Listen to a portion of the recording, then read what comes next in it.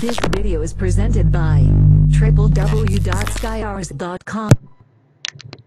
Halo pemirsa, senang sekali kembali bertemu dengan Anda masih di channel Skyars. Nah, saya semangat sekali pada tutorial kali ini. Kita akan melanjutkan tutorial yang kemarin setelah kita kemarin belajar memahami konsep klik item di list view. Nah, saat ini saya akan praktekkan kepada Anda bagaimana menampilkan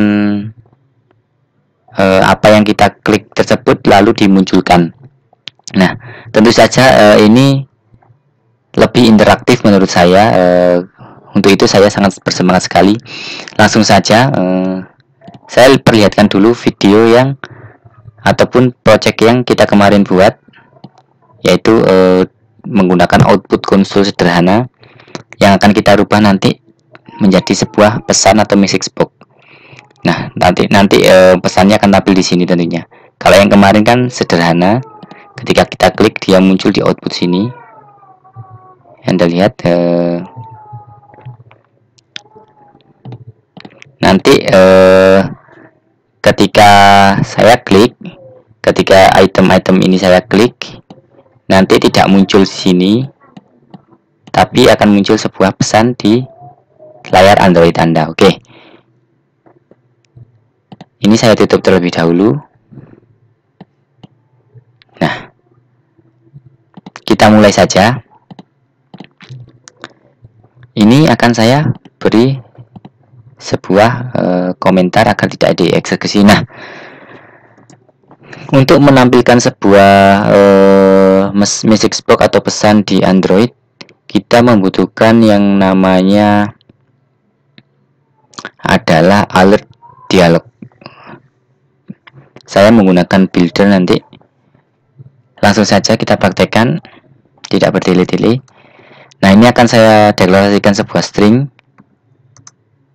Tipe datanya string. Ini nama Anda seperti ini saja. Atau biar lebih jelas, nama Anda seperti ini saja.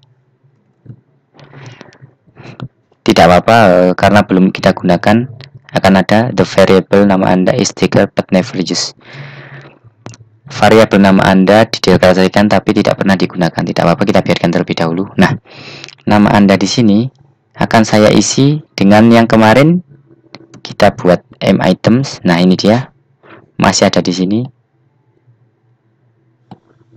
Saya copy saja seperti ini. Nah, jadi nanti akan dimunculkan sebuah pesan nama siapa yang diklik. Seperti itu saja. Nah, ini akan saya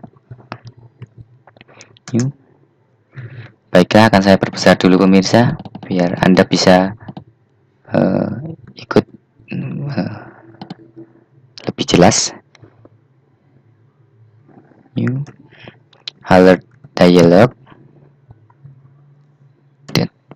builder.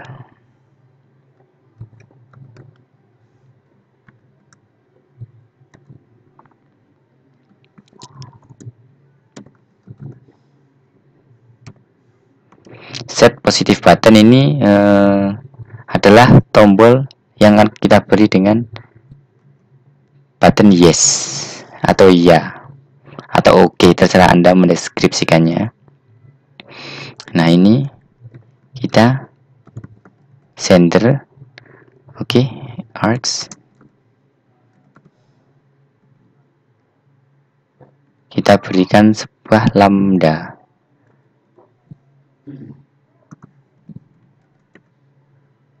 Tentu saja kita butuh. Nah, seperti ini. Kita cek kenapa terjadi kesalahan. Anda perhatikan ini.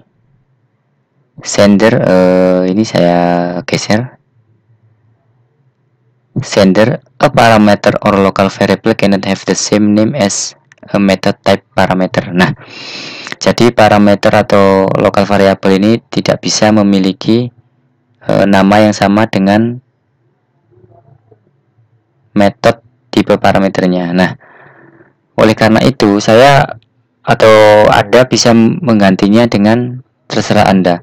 Di sini bisa Anda gantikan 2 sebenarnya.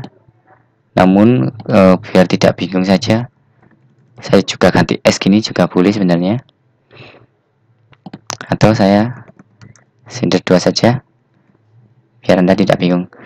Maksudnya the same type tadi adalah seperti ini. Akan saya jelaskan terlebih dahulu. Nah, ini akan saya jelaskan. Anda lihat di sini,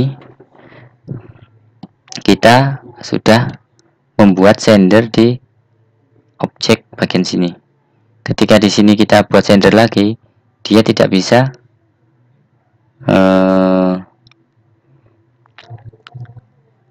meresolusi atau meresolve-nya karena local variable cannot have the same name as a method type parameter. Nah, tidak bisa sama dengan ini. Untuk itulah saya gantikan menjadi 2 seperti ini. Nah, setelah itu saya akan melanjutkan skripnya. Set.positive button, nanti buttonnya adalah yes, sender to, args, kita beri lambda, nanti kita buat sebuah pesan dot set message.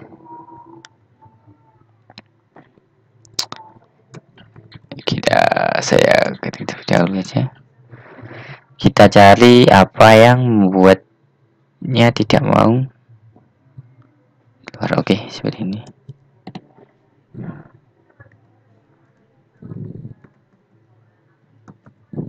Ini saya buat dulu saja set negative button. Nah, di sini akan saya buat no.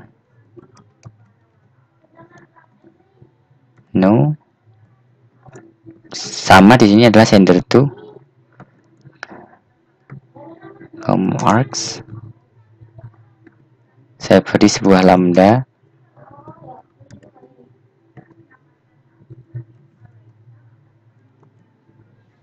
Ingat, untuk merapikannya Anda bisa mengetiknya dengan Ctrl K, Ctrl D. Nah, akan saya jelaskan terlebih dahulu. Di sini adalah aksi ketika tombol yes diklik, dan di sini adalah aksi ketika tombol no diklik. Akan saya tuliskan seperti ini saja biar Anda tidak bingung. Nah, di sini bisa kita isi apa? Akan saya coba. Ini saya masih mencobanya. Jadi di sini nanti akan saya set judulnya terlebih dahulu. Set title atau judul misi pokoknya akan saya buat dia info pesan, ini saja, info pesan dot show. Nah, ini akan saya coba terlebih dahulu. Enaknya kita buat seperti apa?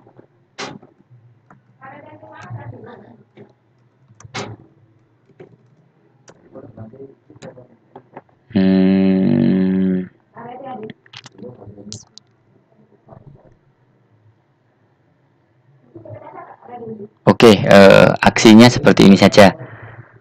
Ketika saya klik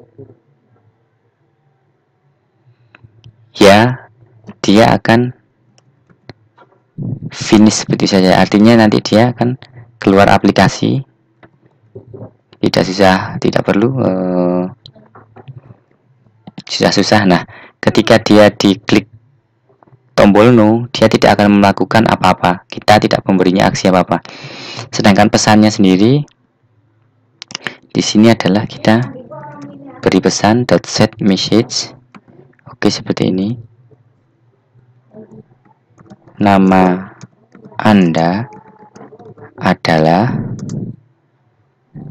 Nah, untuk menggabungkan string dengan variabel ataupun sebuah objek, kita menggunakan plus.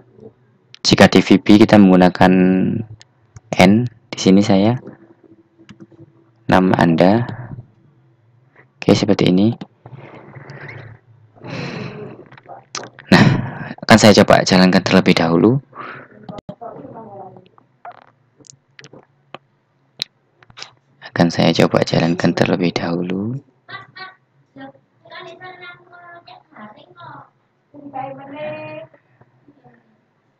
Nah, ketika saya klik Sony, saya coba klik. Nama Anda adalah Sony. Anda perhatikan tadi, ketika nanti saya klik yes, dia akan finish atau keluar dari layar ini, dari layar aktif tutorial list view ini. Ketika saya klik no terlebih dahulu, dia tidak melakukan aksi apa-apa. Saya coba no dulu. Nah, dia tidak melakukan aksi apa-apa karena tidak kita beri sebuah aksi. Kan saya coba lagi, Aprilia. Nama Anda adalah Aprilia. Ketika saya klik yes, dia akan finish, artinya dia keluar dari layar aktif tutorial review ini. Nah, coba ini adalah aksinya, finish. Di sini bisa Anda beri aksi apa saja. Akan saya coba lagi, ketika saya klik no, dia tidak akan terjadi apa-apa. No. Tapi ketika saya klik yes nanti, semua ayah ini saya klik yes, dia akan keluar aplikasi. Oke, seperti itu. Namun sebelumnya, ini tambahan yang membuat saya sedikit atau bersemangat lah. Akan saya tunjukkan kepada Anda bagaimana kita mengeset sebuah icon drawable ke pesan tersebut. Saya coba jalankan terlebih dahulu saja. Nanti di pesan tersebut akan muncul sebuah icon. Bagaimana cara menambahkannya akan saya langsung jelaskan saja biar tidak bertele-tele. Nah, ketika saya mengklik nama Anda adalah ayah. Nah, di sebelahnya info pesan sini akan muncul icon warning. Bagaimana menambahkannya? Kalau di Visual Basic atau C# yang Windows Phone tentu saja sangat mudah. Namun ketika di Android kita memang harus belajar karena Android ini masih baru. Oke, Anda klik terlebih dahulu menu drawable ini. Anda klik kanan add existing item atau shift alt plus A. Oke. Cari gambarnya karena di sini saya sudah mempunyai gambar.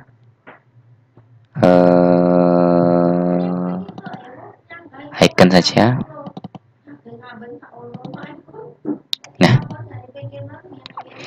saya mempunyai sebuah gambar warning yang telah saya siapkan. Kalau tidak salah ada di security sini. Nah, akan saya beri nama warning X. Warning X ini akan saya munculkan di pesan tadi.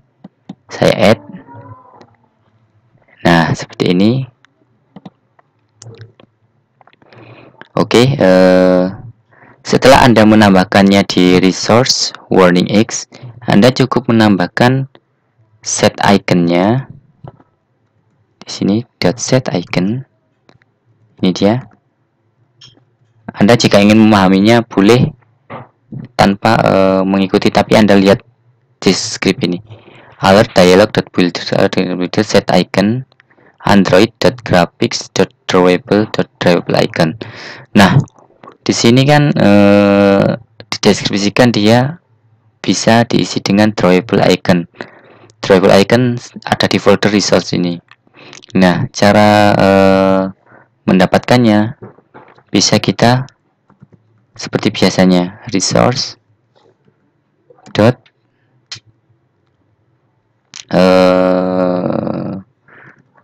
drawable ini sesuai yang tadi di petunjuknya akan muncul warning X.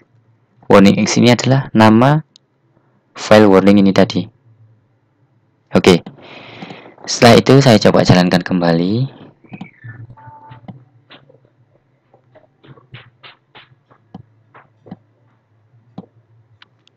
Akan saya coba jalankan kembali, oke.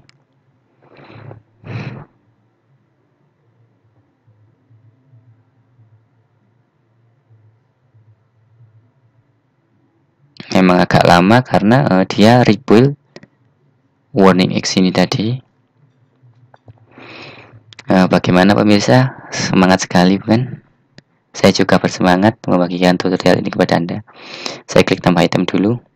Nah, saya coba Sony ini, saya klik. Bagaimana menurut Anda? Bagus bukan? Saya kembali ke sini lagi. Saya klik tambah item.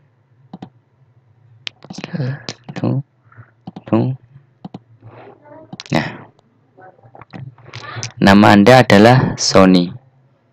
Oke, bagaimana? Bagus bukan grafiknya ini? Dia muncul di bagian sini.